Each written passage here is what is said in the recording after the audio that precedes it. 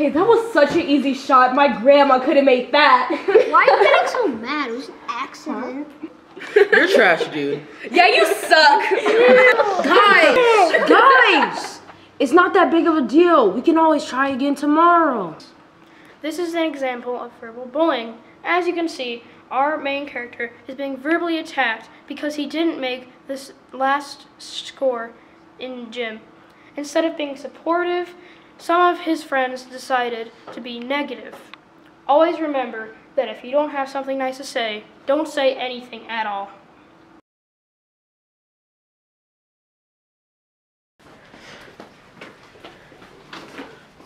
Leave me alone. Shut up, kid. Yeah, leave him alone. Make me. Fight, fight, fight, fight, fight, fight, fight, fight, fight. Freeze! This is an act of physical bullying. As you can see, the effects of physical bullying are both affecting the bully and the student here.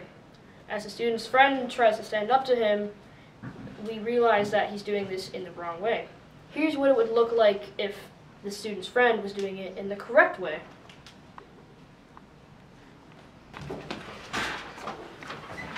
Leave me alone. Shut up, kid. What's going on here? All three come with me. We don't do that here.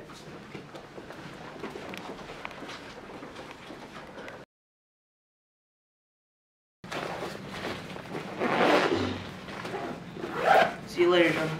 Bye.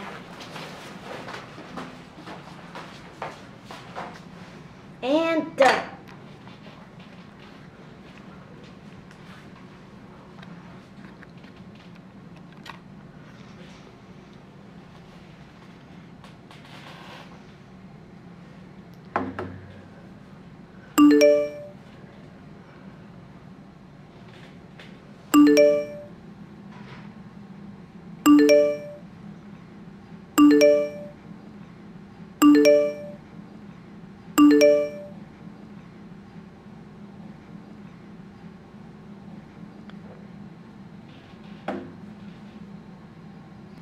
Freeze.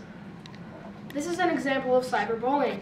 Our main character was excited to share his art project with some of his friends on social media. Instead of being supported, they decided to be negative. It's always important to remember that you never know what someone else may be going through. Let's take a look at what would happen if his friends were a bit more constructive on their criticism. And done.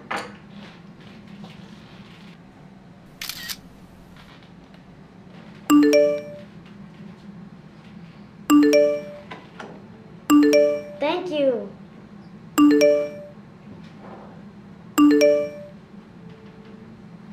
Awesome.